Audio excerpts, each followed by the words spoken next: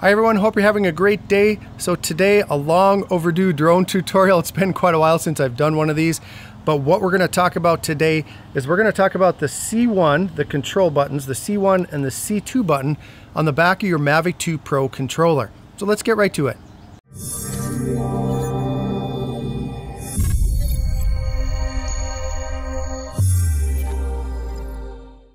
Hi everyone, welcome back to the channel. If this happens to be your first time here, my name is Russ and this is 51 Drones. On this channel, you're going to find all kinds of content, mostly about high quality camera drones, things like tutorials, reviews, comparisons, drone laws, and then also I do some tech related product reviews. So if any of that sounds interesting to you, go ahead and click on that subscribe button and the notification bell. So like I said, it's been a long time since I've done a drone tutorial, and what kind of sparked my making this video is one of my subscribers whose name is Russell. Very cool name.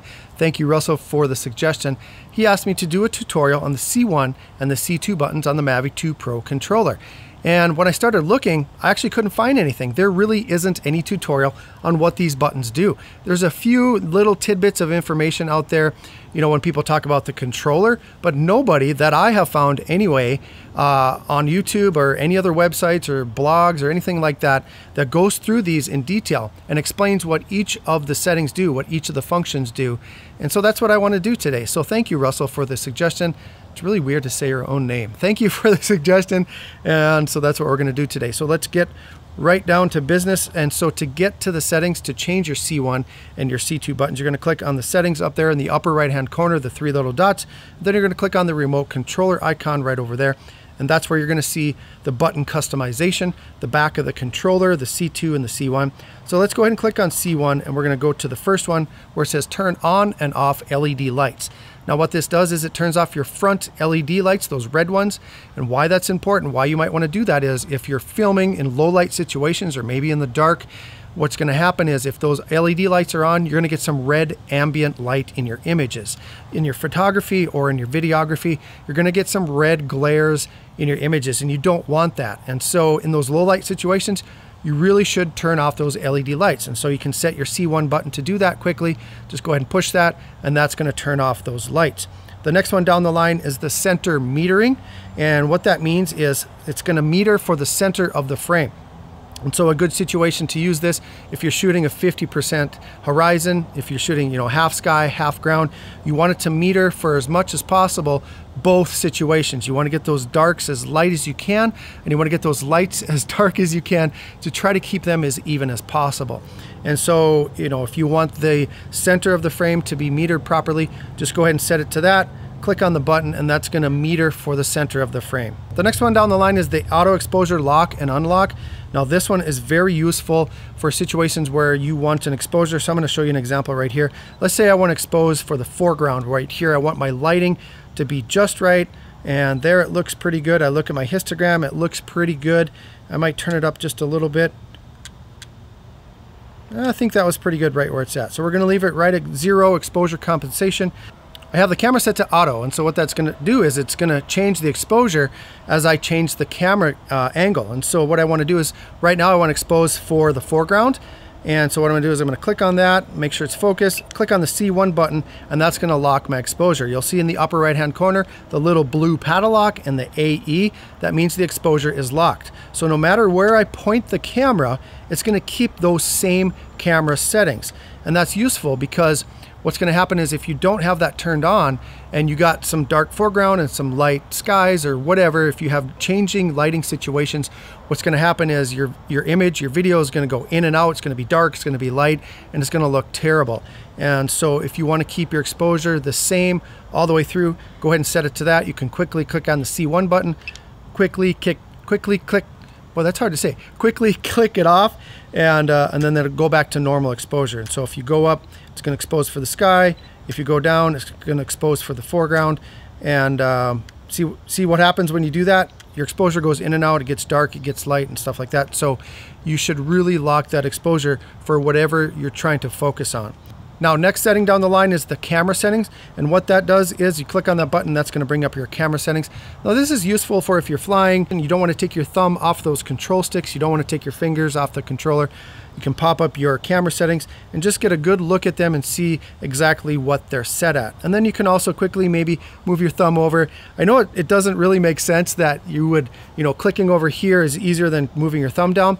But if you're using this right control stick, you really don't want to take your thumb off that long because you can really screw up your shot. And so using the C1 buttons to bring up the camera settings can be very useful in those situations where you don't want to take your thumbs off the control sticks.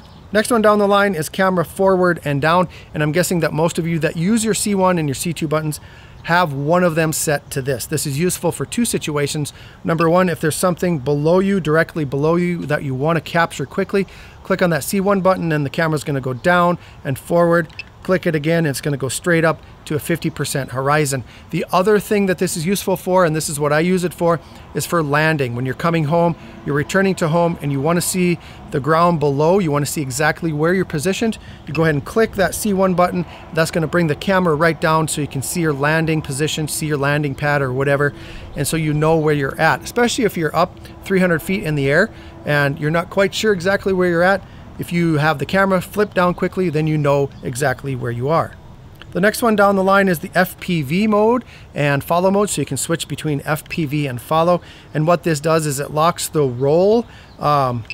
Oops, see, now I didn't change the camera back up before I flipped over. So let's put that back. Let's go to camera forward down.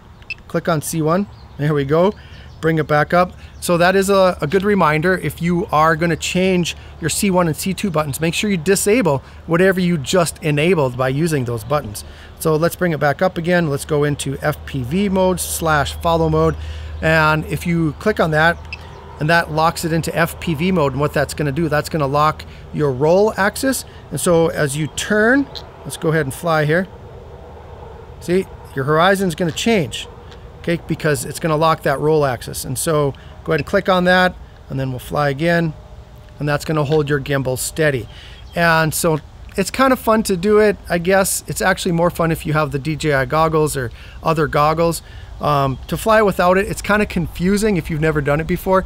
So I wouldn't recommend using that on a regular basis if you don't have the DJI goggles. I hear a train coming. Let's go ahead and, yep, there he is. Let's go ahead and pan down. Let's get some epic B-roll, and I'm gonna have to wait till it goes by anyway, so we're gonna pause this for just a second.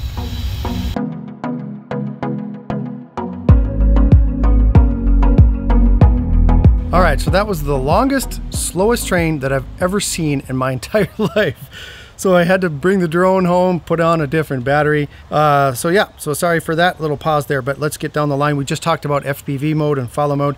The next one is the Switch GS FPV. Now, not sure what GS stands for, but all this does is it brings up your map view and your live view. So I don't know why it doesn't say map view / live view.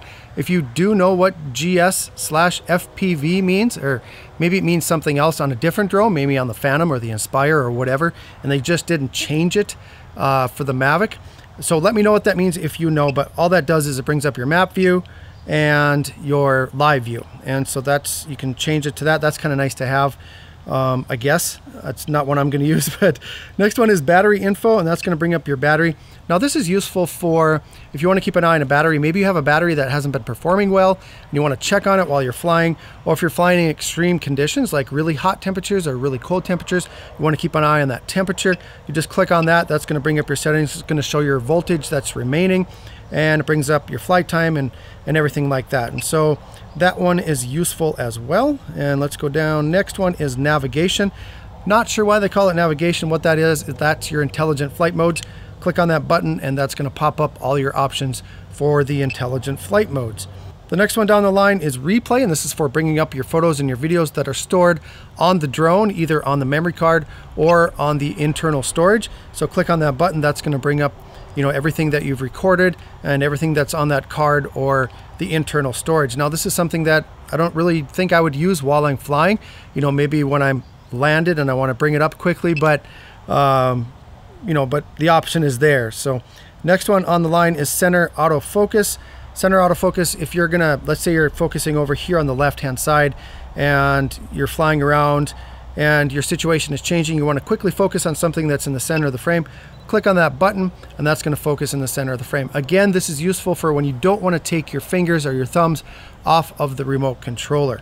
The next one on the line is closed tips. I'm gonna be honest with you, I have no idea what this is. I can't find anything on it anywhere. I scoured the internet, I looked on the forums, I looked everywhere, and I could not find what closed tips mean. So if you know, please let me know in the comments so the rest of us can be educated on what that means. The next one on the list is the bottom auxiliary lighting. This is one that I'm sure is very popular. A lot of people use it. I don't use it that much, but it can be useful for maybe a situation where you want to get some artsy stuff, some crafty photos or whatever. You know, have the drone fly above you and quickly turn the light on or off. Or maybe you want to take a photo or a video of something below you in low light conditions.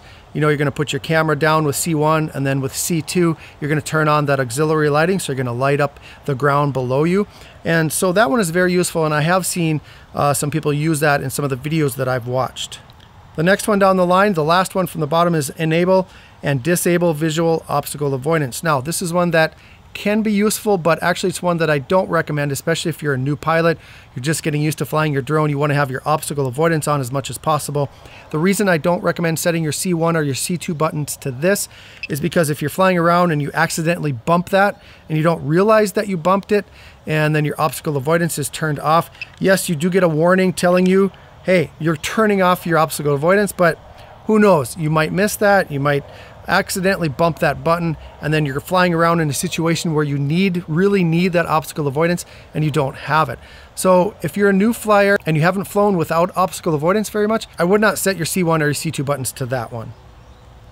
And then finally, the last one on the list is undefined. And what that means is if you click that button, nothing's going to happen. And so nothing is assigned to that particular button. And so that's all the settings for the C1 and the C2 buttons on the Mavic 2 Pro controller. I'll tell you the ones that I use the most. I kind of told you already. I use the auto exposure lock and unlock. I think that's very useful for those situations where you're changing your camera angle a lot and you want to keep exposure for the particular thing that you're focusing on. So I use that one. The other one that I use for my C2 is I use the quick camera forward and down. And as you can see, it's already set there. I use that one all the time, especially for landing, because I really want to know where I'm situated in the sky as I'm coming down, especially if I'm in a tight situation. I don't do that too often. I try to launch from a situation where it's wide open. I don't have to worry about that. But there have been times where I need to land exactly where I took off from. And so I'll just quickly put that camera down and I'll see the landing pad below, and then it helps me maneuver my drone as I land. And so those are the two that I use. You guys might use something different. Maybe you prefer to use something different. Let me know down in the comments. Which functions do you have your C1 and your C2 buttons set to? Thanks again to Russell for the suggestion. If you guys got anything of value out of this video, go ahead and click on that thumbs up button. Let me know that you liked it. That really does help out this video. Also helps out the channel. If you haven't subscribed yet, just a reminder, go ahead and subscribe if you want to see more content like this. I want to thank you all sincerely for watching today. As always, fly safe and fly smart.